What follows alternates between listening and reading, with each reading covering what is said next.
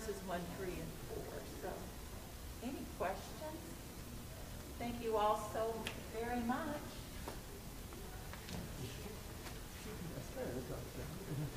I know. It must have been someone else. It was like you said, that's something.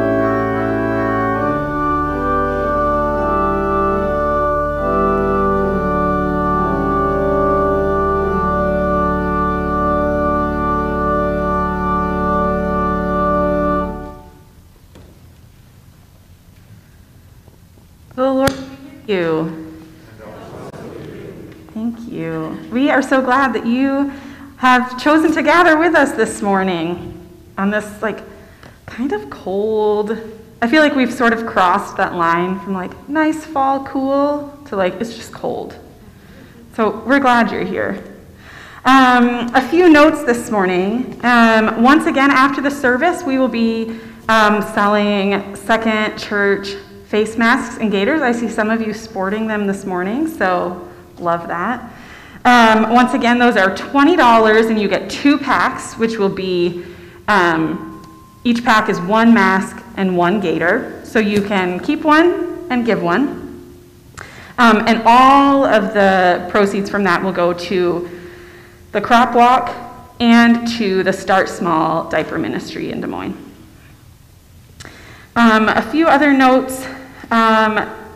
Most of you know and have been praying for the Sawbirds. Doug is in the ICU now at Pella Regional, battling COVID. So they ask for your continued prayers for his healing and recovery. And also an update on Connie Banstra's sister, Jackie. She is improving. She remains in the hospital, but is improving from her accident earlier in the week. So both the Banstras and the Sawbirds ask for your continued prayers. Are there any other joys and concerns this morning that you would like us to remember in our prayers?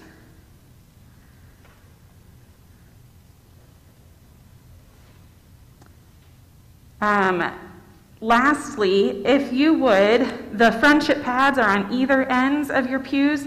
If you would just sign in, that would be great and a big help to us. So you don't have to pass them, but we do ask that you sign in on your end of the pew. And I think that is it. So I invite you now to take a deep breath, let yourself feel centered and grounded in the pew, and let us worship God together.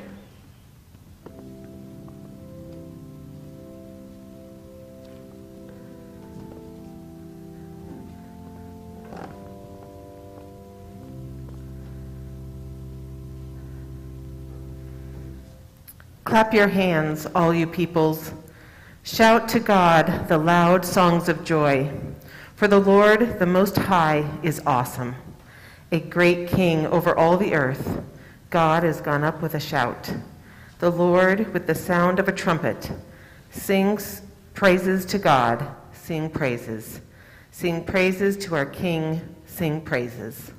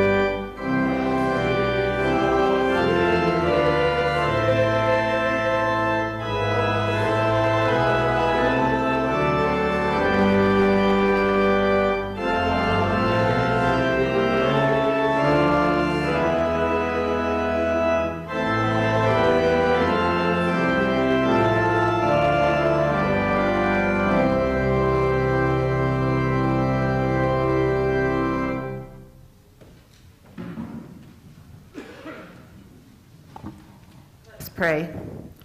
Heavenly Father, thank you for bringing us together. Help us to open our ears, hearts, and minds to your word and your presence in our life. In your name, amen.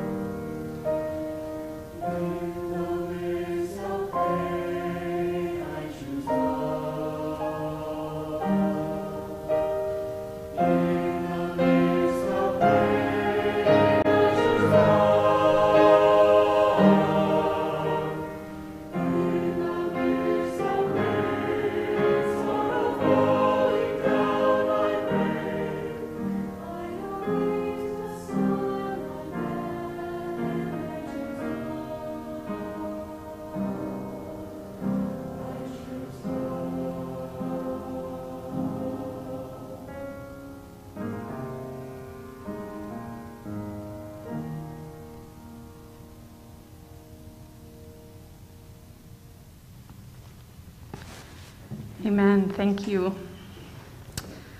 Well, now it is children's time and time for all you who are young at heart. So this week, I decided I was going to try and look for the green man. And I found the green man, but you might notice I don't have anything with me. That's because where I saw the green man was too big and too hard to bring to church. So I'm just going to have to tell you about it, and you'll have to imagine. Can you do this? Good. I hope so. So on Thursday morning, I was driving to church, and you might remember Thursday morning was very foggy. And as I was driving, I noticed that the fog was thick, and it kind of surrounded everything. It looked a little bit like marshmallows or mashed potatoes or like a cloud, because that's what fog is, a cloud that settles and hovers gently on the earth. And this is where I saw the green man, because in the fog, I was reminded of the Holy Spirit. And sometimes at Pentecost, we think of the Holy Spirit. We talk about the Spirit like a dove or like fire. But on Thursday morning, I thought of the Spirit like fog, gently hovering, just like the Bible tells us the Spirit did at creation. The Bible says the Spirit hovered, or some translations say fluttered, like a butterfly over the deep. And that's what the fog looked like to me. Also, it looked like the fog was gently holding the world together on Thursday morning. And that's also what the Spirit does. The Spirit sustains us. The Spirit holds us gently. And so when I saw the fog, I was reminded that when the world is really hard, or when things feel a little bit scary or uncertain, just like the fog gently holds, so does the Spirit. And so my invitation to you is to keep thinking and looking for where you see the Spirit. Where is she holding things gently? Where is she hovering? Where is she enveloping you and the world around you like a soft cloud of fog? So that's where I saw the green man. And maybe in the next few days, sometimes when the weather is changing, we see fog even more. So look for fog the next few mornings when you're going to school or to work, and you might notice it looks like the Spirit. So let's pray together, and then we'll receive our blessing. Loving God, we are grateful for the gift of your Spirit that from the very beginning of time has hovered and fluttered over the world. Thank you for the way the Spirit gently holds us, the way the Spirit is soft, and the way the Spirit invites us into gentleness. And so we ask this week that you would help us have our eyes open to notice the ways the Spirit is gently keeping us. Thank you for your love for us. Through Christ we pray, amen. And now, children, receive this blessing. Grow in wisdom, grow in stature, and grow in the love of the Lord. Amen.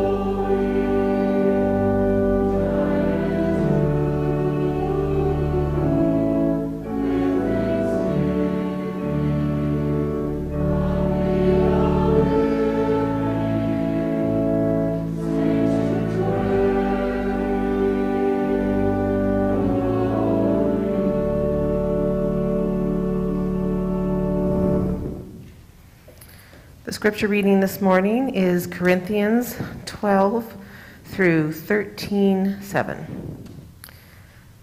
For just as the body is one and has many members, all the members of the body, though many, are one body, and so it is with Christ.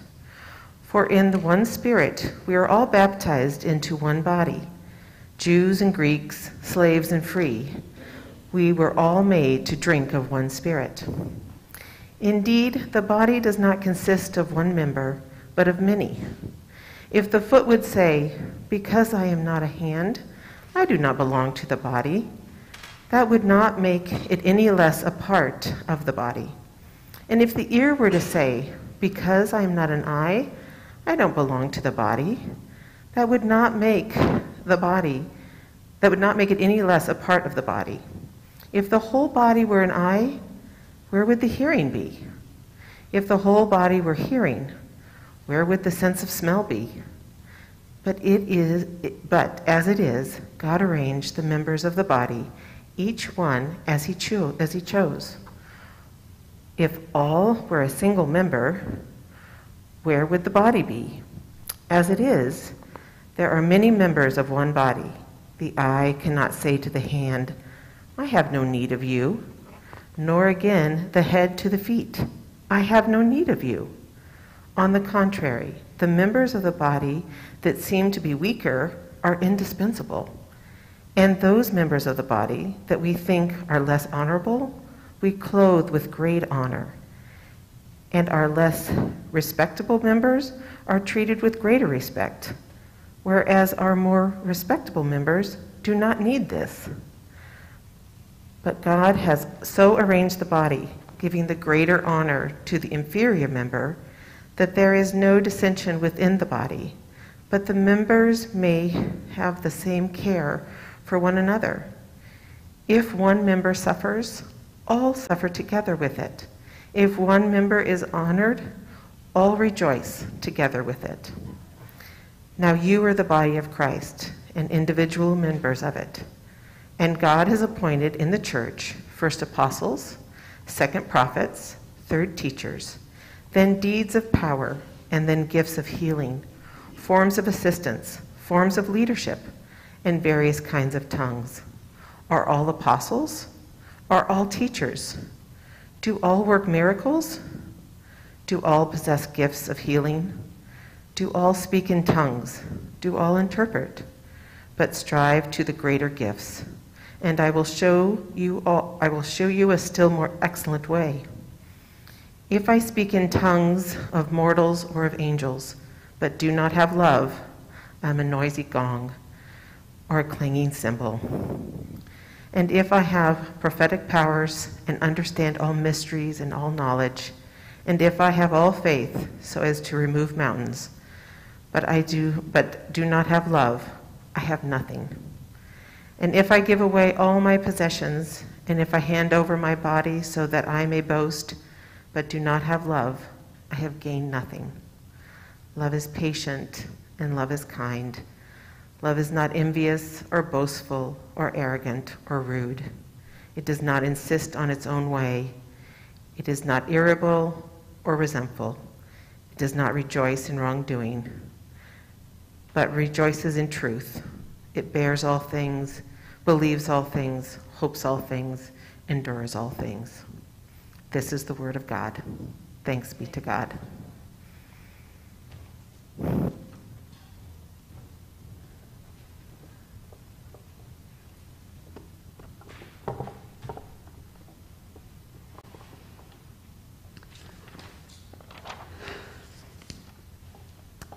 I am not athletic.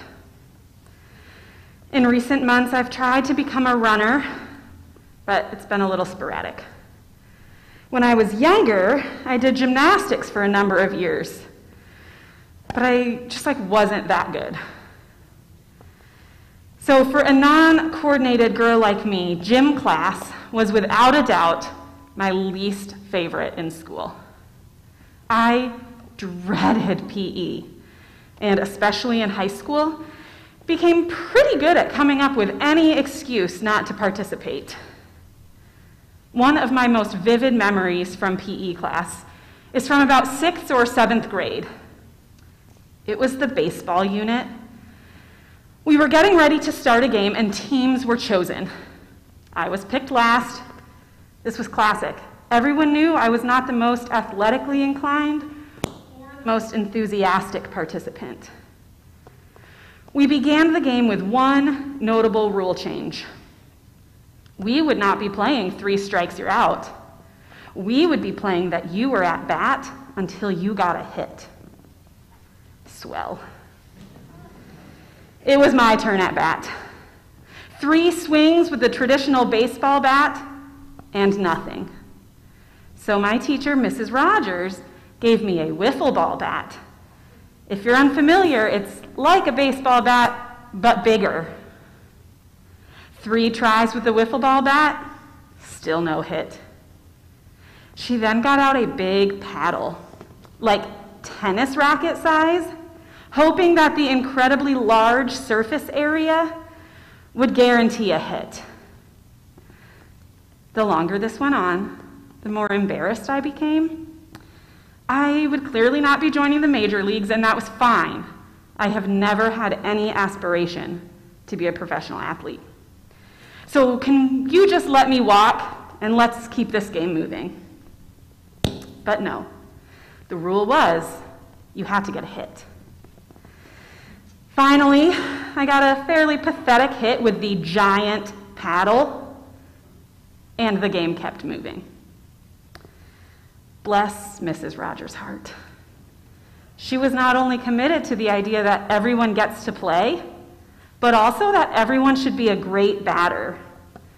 It just didn't work out so well. Baseball teams need more than just good batters. In her book, Out of Sorts, Sarah Bessey teaches about the truth that in the church, everyone gets to play. She explains that in the church, quote, everyone gets to minister, everyone gets to hear from God, everyone has a part to play in the church and in the world. Everyone gets to speak life and healing, to pray and to serve, to lead and to follow. We are priests to one another and for one another. We all get to play.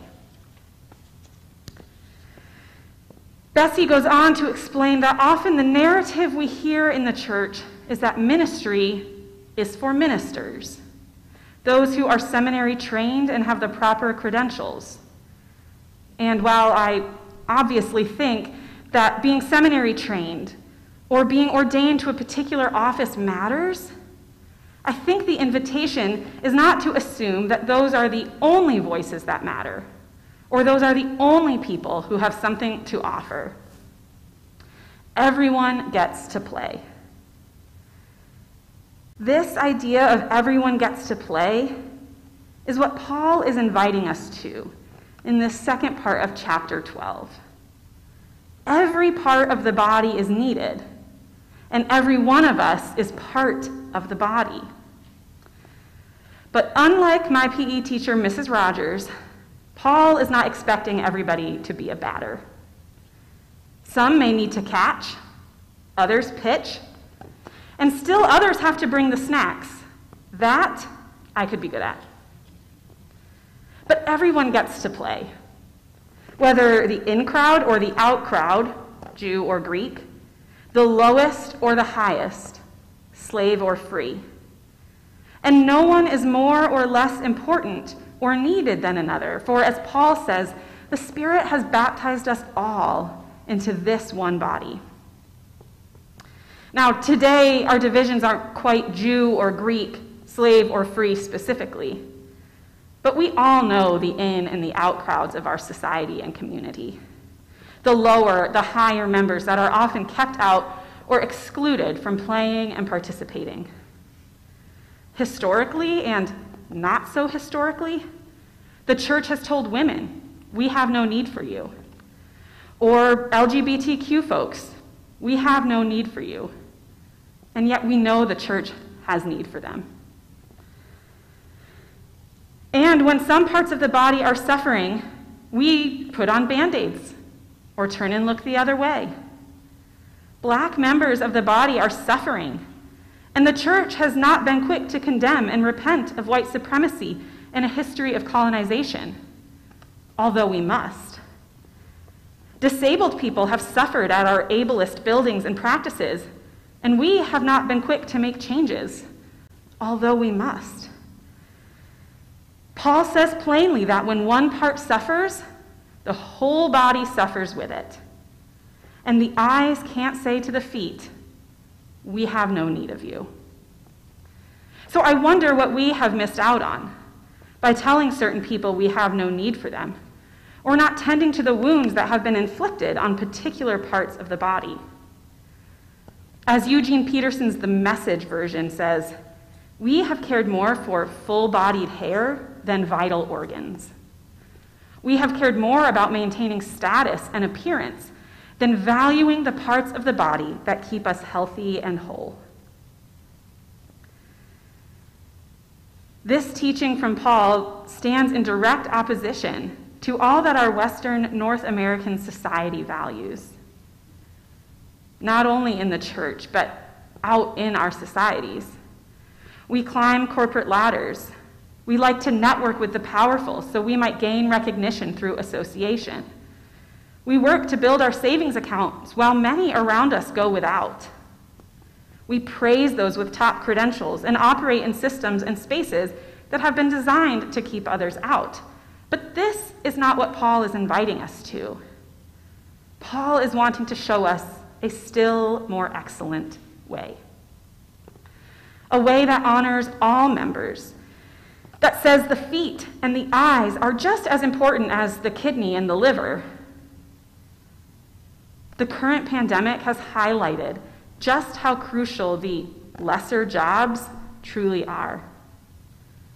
We need Walmart employees to keep shelves stocked and carts sanitized. We depend on those in food service to prepare and deliver our takeout orders while we work safely from home. We need Amazon drivers and farmers and gas station attendants. Perhaps this can help us see that, as Paul says, those members of the body we think less honorable, we clothe with greater honor. And this is true within the church as well. I'm sure that not many of you have met our new custodian, Shane, but Shane, along with Cindy, have worked incredibly hard to keep our building clean and sanitized and safe so that we can gather here together. This is a vital role, especially in a global health crisis. We cannot begin to express how critical Jim Emmer and Lauren Blom are as sound and video folks. As we have spent many weeks worshiping at home, and while many of our community continue to do so, these skills and these workers are invaluable. This time that we're in has taught us that the church is indeed more than what we do on Sunday mornings, and more than just those with seminary degrees. It's each and every one of you doing your part to love your neighbor. Some of you have delivered groceries. Some have sent cards of encouragement. Some have made meals. Your prayers for one another and for our church matter. In God's economy and in the body of Christ, the small things are the big things. Everybody gets to play. This is how we love. Paul continues by teaching us what love is.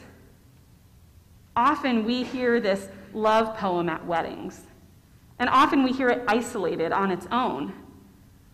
But in the context of Scripture, it comes right after Paul encourages us to let everybody play and have a part in the body of Christ. Right after we are urged to honor all members of the body and suffer together, work together, and live together. Love is patient. Love is patient with those who are discovering what their gifts are and what part they play within the whole. Love is patient when in that process, people make mistakes. Love is kind when offering gentle correction. Love is kind when we speak to one another and offer feedback. Love is not envious, boastful, or arrogant, because love knows that no one gift or skill or offering is greater than the other. Love can accept correction without biting back out of pride. It doesn't wish it was an eye instead of a finger because it knows its own value. Love does not insist on its own way. Love is collaborative and can hear the ideas of others. Love has curiosity and the desire to hear and learn about ways and ideas that are different from its own. Love is not irritable or resentful. Love does not resent the hand for not being a foot or the eye for not being an ear. It celebrates what is unique to each part and member and doesn't get irritated when things go differently than planned. Love does not rejoice in wrongdoing, but rejoices in the truth. When another part of the body makes a mistake, love does not laugh or gossip about it to others. Love does not take delight in the suffering of others. But love celebrates when truth is told, even when it's hard.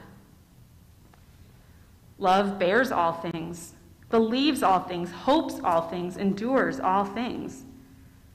When things get hard or uncomfortable, love is not the first to quit and walk away. Love checks up on the others and offers a word of encouragement and hope. Love believes that the Spirit is at work. Love moves closer to the pain instead of away from it. Love hopes the very best for the whole body, not just the parts it likes the most. Love never fails, and without it, we are noisy gongs and clanging cymbals, and our work is empty. This is the more excellent way Paul invites the church in Corinth to. And I believe the invitation is for us today. And not just Paul, but Jesus invites us to this more excellent way, to a way of love and full participation, of celebrating everyone who contributes, of lamenting and joining in the sorrows of the parts of the body that suffer. Jesus showed us a love that was patient and kind as he listened to the stories of others and welcomed the children. He showed us a love that didn't rejoice in wrongdoing, but rather in the truth of forgiveness and mercy. Jesus showed us a love that was not self-seeking but humble, forsaking all the riches of heaven to become like us and being obedient to death on a cross. A love that endures all things, hopes all things, and believes all things.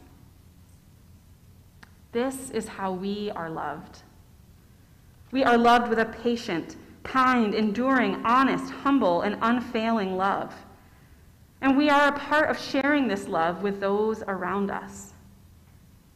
The Spirit of God has joined us together as the body of Christ. God has arranged us exactly as God saw best. God has appointed what we should do and who we should be. So we have the honor of loving one another exactly as we are. So, beloved, own your place on the team. Take delight in the work God has placed in front of you, the big things and the small things, catcher or batter. Know that the part you play matters, it's needed, and it's wanted. Take delight in the work of those around you, whatever it may be. Encourage the hands to keep caring well, and the feet to keep marching. Encourage the heart to keep feeling the deep things. Encourage the eyes to see the world as God sees it. Encourage the ears to listen closely to the stories of others. And love one another. Love one another with a love that is patient and kind, humble and enduring, honest and unfailing. Love one another with the love of Jesus Christ. In the name of the Father, and the Son, and the Holy Spirit, amen. And now, beloved, we will respond to what we have heard by affirming our faith with the words of the Shema. Let's join our voices together. Listen, hear, O Israel, the Lord our God, the Lord is one. Oh, that you would love the Lord your God with all your heart, with all your being, and with all your strength. Amen.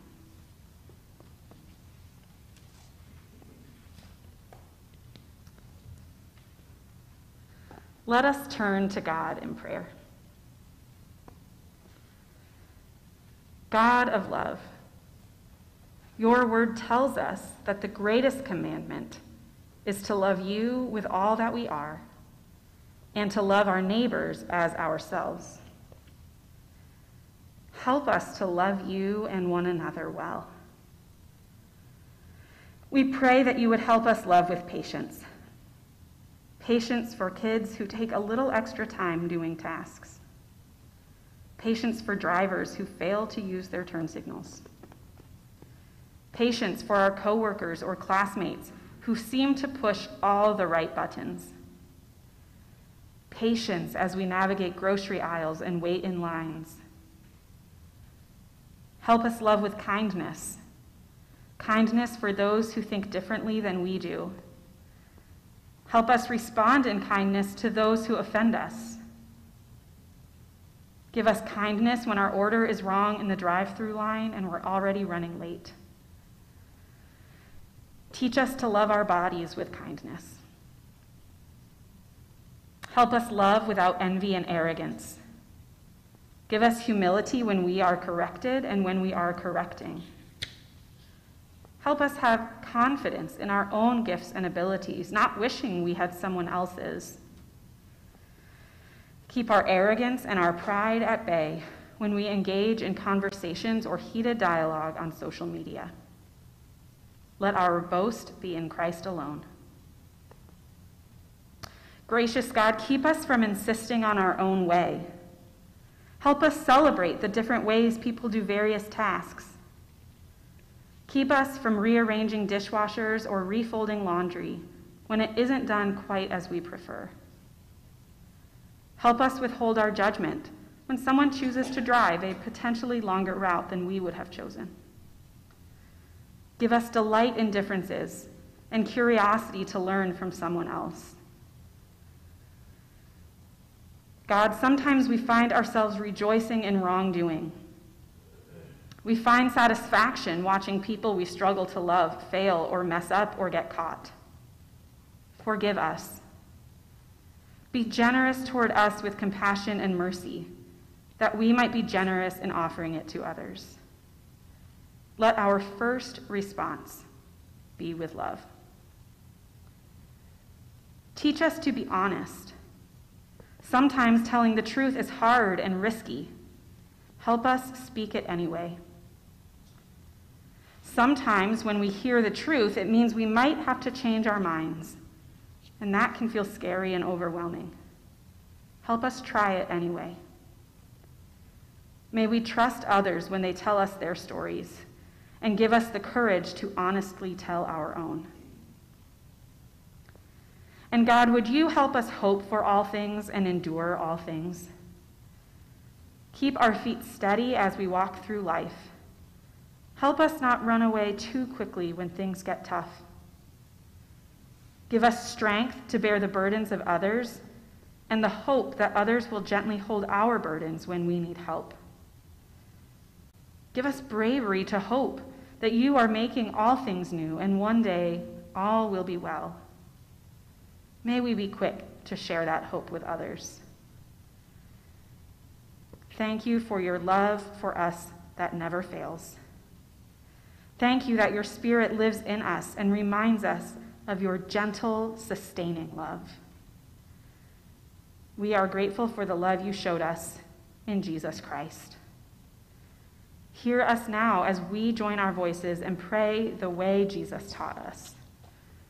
Our Father in heaven, hallowed be your name. Your kingdom come, your will be done, on earth as in heaven.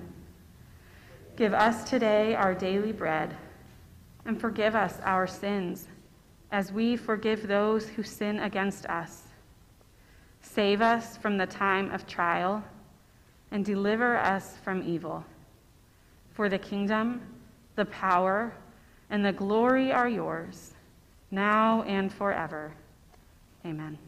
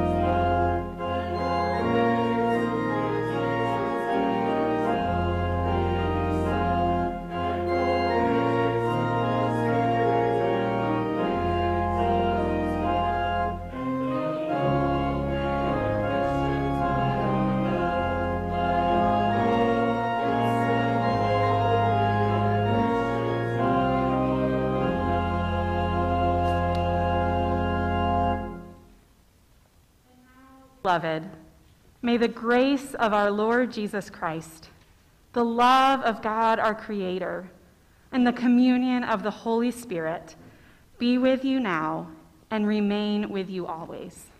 Go in peace. Amen.